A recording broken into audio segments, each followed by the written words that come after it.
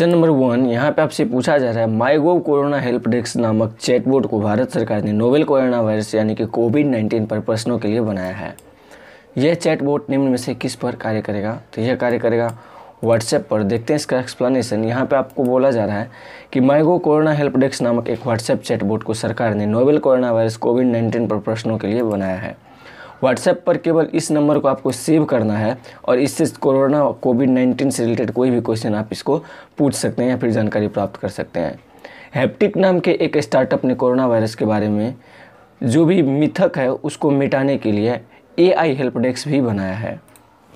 Question number 2, कनाडाई पैलियोंटोलॉजिस्ट। देखिए, पैलियोंटोलॉजी का अर्थ होता है जो फॉसिल के बारे में पढ़ते हैं उसे पैलियोंटोलॉजिस्ट कहते हैं, और पैलियोंटोलॉजी का अर्थ होता है जीवाश्मिकी, यदि हिंदी में देखा जाए तो, यानी कि जो फॉसिल यानी कि जीवाश्म के बारे में पढ़ाई करते हैं।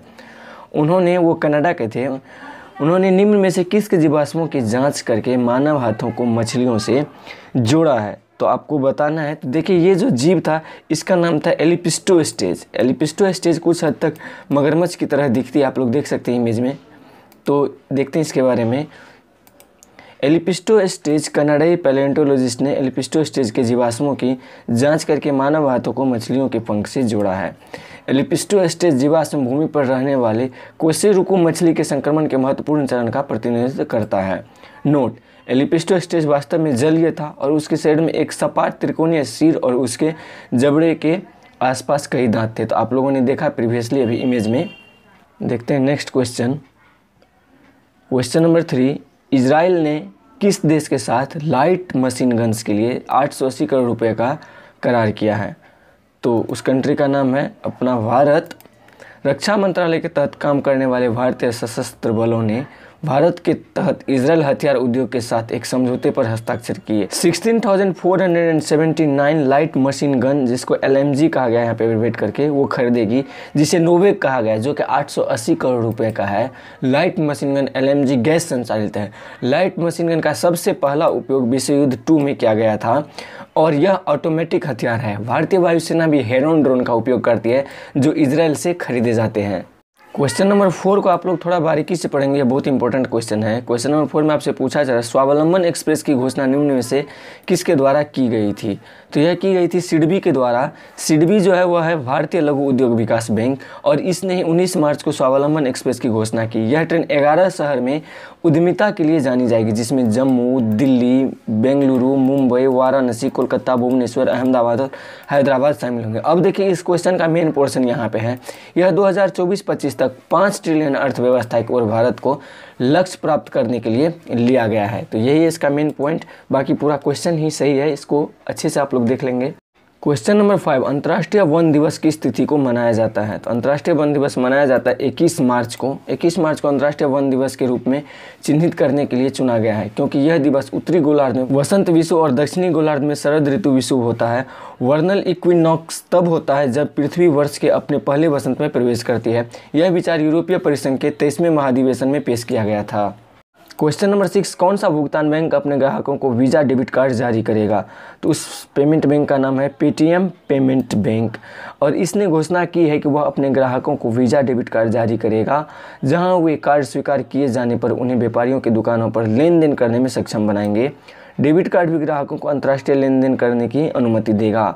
Note, Paytm payment bank limited के CEO और प्रबंध निदेशक सतीश कुमार गुप्ता हैं। तो आप लोग को याद रखना है, पूछा जा सकता है। एक भुगतान बैंक क्रेडिट जोखिम में आए बिना किसी अन्य बैंक की तरह छोटे पैमाने पर काम करता है। यह अधिकांश, इसीलिए इसको पेटीएम मिनी बैंक से बहुत जगह कहा जाता है। यह अधिकांश बैंकिंग कार्यों को अंजाम देता है और 1 लाख रुपए तक के डिमांड डिपॉजिट को स्वीकार करता है। यह मोबाइल भुगतान, साथ में ट्रांसफ़र, खरीदारी, प्रेषण और सेवा के साथ अन्य बैंकिंग सेवाएं जैसे कि ATM, डेबिट कार्ड आदि भी प्रदान करता है, लेकिन अग्रिम ऋण या क्रेडिट कार्ड जारी नहीं कर सकते। तो इसके भी कुछ अपने लिमिटेशंस हैं, तो लिमिटेशंस को भी आप लोग याद रख लेंगे। साथ में इसका प्रबंध निदेशक का नाम भी आप लोग को याद रख लेना है।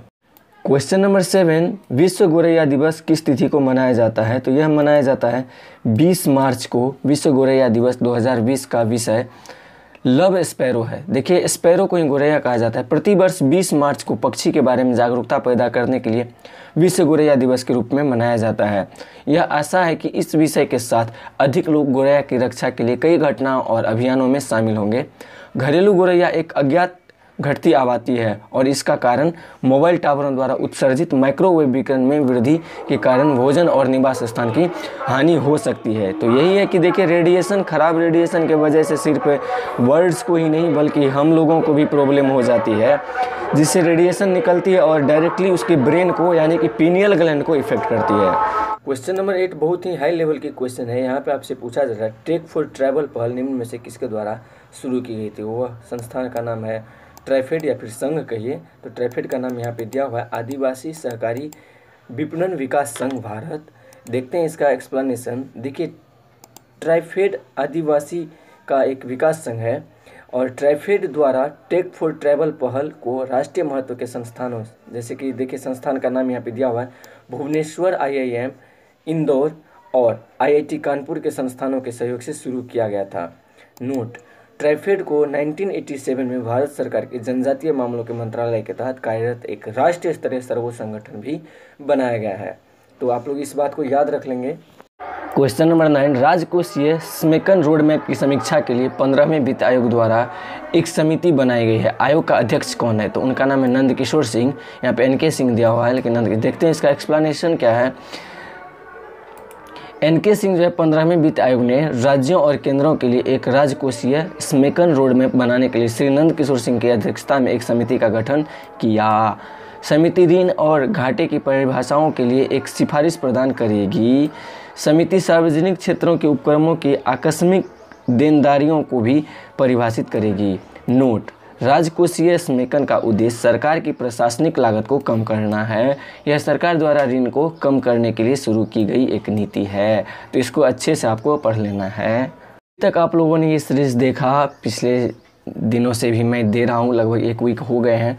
आप लोग इस वीडियो को भी दिल से लाइक करें और आप लोग अपना प्यार बिखेरते रहें इस चैनल के प्रति, क्योंकि यह चैनल कम्प्लीटली आपके लिए है। और देखिए क्वेश्चन नंबर 10, निम्न में से किसके द्वारा शुरू की गई वर्ल्ड हैप्पीनेस रिपोर्ट 2020 में फिनलैंड ने शीर्ष स्थान प्राप्त की? तो यहाँ पे ऑप्शन दिया हुआ है, इसका करेक्ट आंसर हो जाएगा संयुक्त राष्ट्र। तो यह आयोजन किया गया था संयुक्त राष्ट्र के द्वारा और इसी के द्वारा जो 20 मार्च 2020 को जारी की गई थी वह 8वीं वर्ल्ड हैप्पीनेस रिपोर्ट था 2020 में। तो यह फिनलैंड ने शीर्ष स्थान हासिल किया है और भारत को 144वें स्थान पर रखा गया है। कुल 156 देशों में रैंकिंग के लिए मूल्यांकन किया गया था। डेनमार्क को दूसरे और स्विट्जरलैंड को तीसरे स्थान पर रखा गया। भारत में शहरी ग्रामीण अंतर सूचकांक द्वारा दर्शाया गया था। तो किसके द्वारा दर्शाया गया था यहाँ पे पूछा जा सकता है आपसे, तो इसको याद रख लेंगे। तो मिलते हैं अगले वीडियो में जो कि होगी आपके स्टडी रिलेटेड। तब तक के लिए जय हिंद, जय भारत। और अपने एग्ज़ाम के लिए आप लोग डट के प्रिपरेशन करते रहें, कोरोना से भी लड़ते रहें, बेवजह कहीं पे ना जाएं। आप खुद को सेफ रखने के लिए खुद को ही घर में रखें, कहीं पे नहीं जाएं, फालतू के आदमी से कोई मीटिंग नहीं करें और डॉक्टर सानिया की लेक्चर्स को रेगुलर देखते रहें।